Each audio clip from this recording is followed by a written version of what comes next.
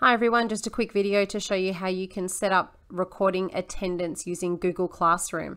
So what you need to do is go to the top where it says classwork, click on classwork, and then at the top here click on create, and then go to question.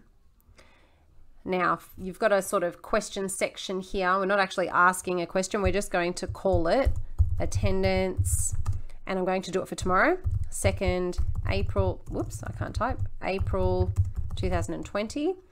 In the instructions, you're just going to put, are you working online in Google Classroom? And then over here, you've got a spot with a drop-down box that has short answer or multiple choice. Click on multiple choice, and it gives you this section down here with options to put in there. Just click on option 1 and make it say yes. You don't need to put no because they're not jumping online and then clicking no. If they're not submitting an answer, then obviously they haven't come online. Over the side here, get rid of the points, make it ungraded. You don't need points for that. Now this is for tomorrow. So the due date is for tomorrow. So we're going to click the 2nd of April because that's when it is for.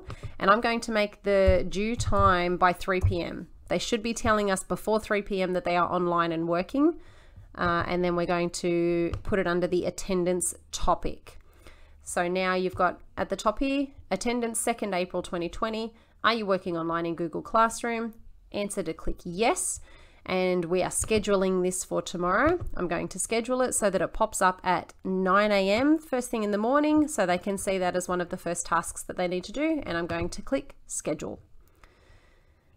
And now if I go to attendance down here, I can see it is ready to go. Attendance 2nd of April, scheduled for tomorrow. So I can set all of these up for the whole week ahead to go, and the kids won't see it until it actually posts live in their stream. So if I go down here, this was today's one that popped up, and tomorrow's one will be ready to go.